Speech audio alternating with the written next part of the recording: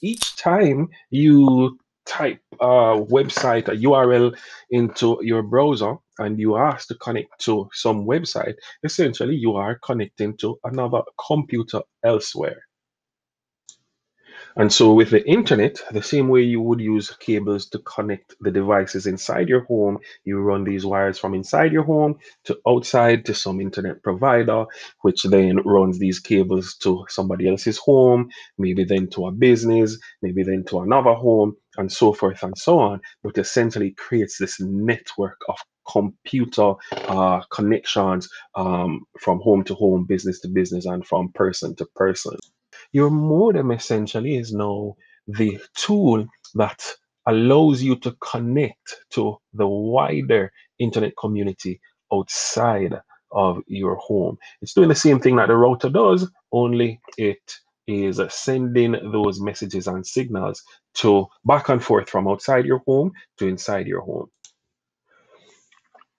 Now, think about all those messages that has to be sent back and forth each time you type, the name of a website, for example.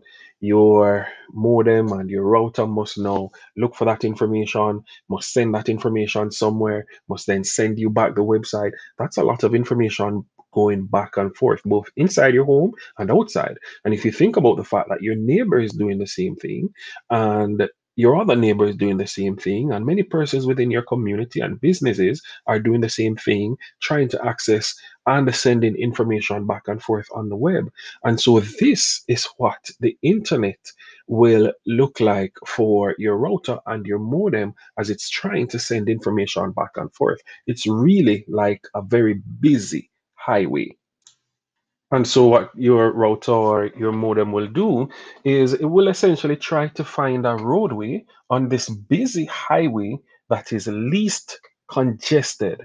And it will try to send your requests and your packets of information and data on that roadway as opposed to on the busy one, so that you can pull up a website much faster. When you send that request out onto the web, you're able to pull up that website almost immediately because your modem and your router are working in tandem to essentially give you the information that you're looking for in the most effective and efficient ways. And your packets of information being sent or requested have this free space on this less congested roadway to travel back and forth to and through your home, which will essentially result in, of course, a happier you and your devices not being frustrated by that congestion.